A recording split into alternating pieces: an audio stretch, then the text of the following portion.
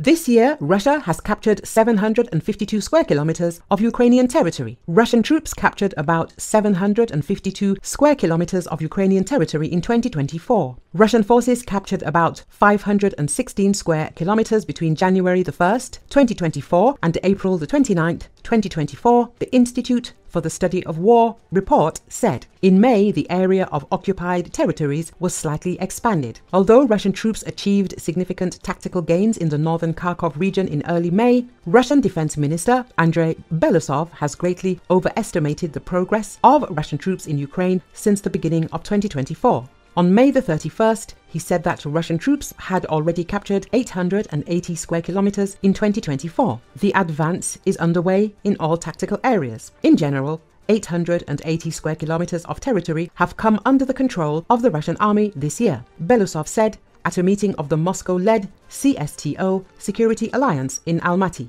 Russian forces have also pushed Ukraine 8 to 9 kilometers back in the northeastern Kharkiv region, where they poured across the border on May the 10th in a surprise land offensive, Belousov said. Thanks to the courageous and professional actions of our servicemen, 28 settlements have been liberated this month, he added. Ukraine has come under intense pressure since Russia launched its new offensive on Kharkiv, rushing reinforcements to the region while ceding ground on other areas of the front line. Moscow is seeking to take advantage of manpower shortages and delays in US military aid to Kiev. Ukraine's top general said last week that Russian troops were bogged down trying to capture the northeastern border town of Vovchansk, but added that they were putting intense pressure on Ukraine's army in the east.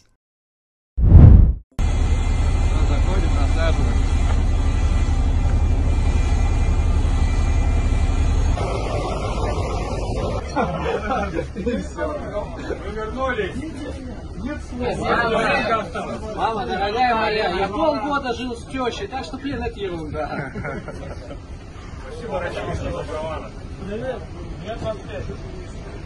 С возвращением на родину всех. Спасибо. Спасибо за этот день, мы его долго ждали очень. Но благодарны. Очень рады вернуться. С возвращением всех. Спасибо.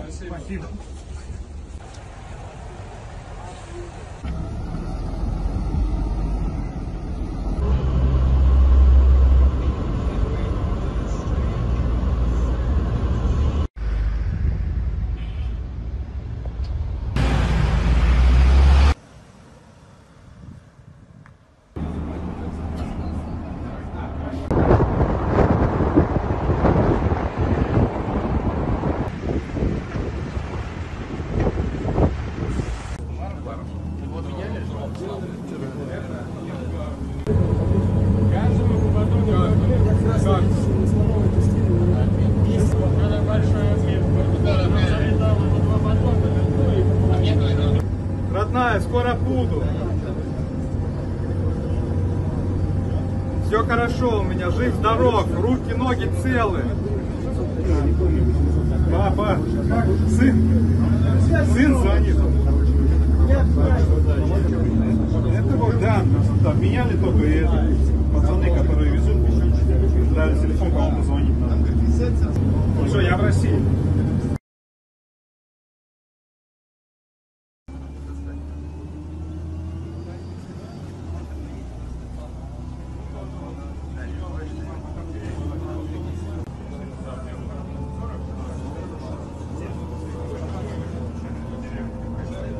Привет, меня обменяли. Я в России. Меня обменяли, я в России. Как вы? Это я, твой сын, мам. Я тебя тоже люблю. Я сейчас, мамка, все хорошо. Я все, я целый, здоровый. Я просто сейчас взял человека телефон, просто сейчас позвонить. Мы сейчас в автобусе едем, чтобы нам дадут помощь, позвонить, там, помыться.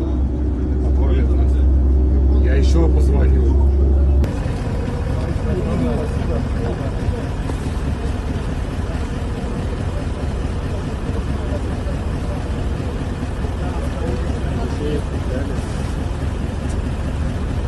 Питание взяли, посмотрели.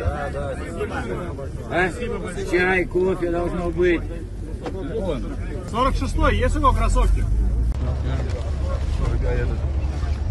разговор.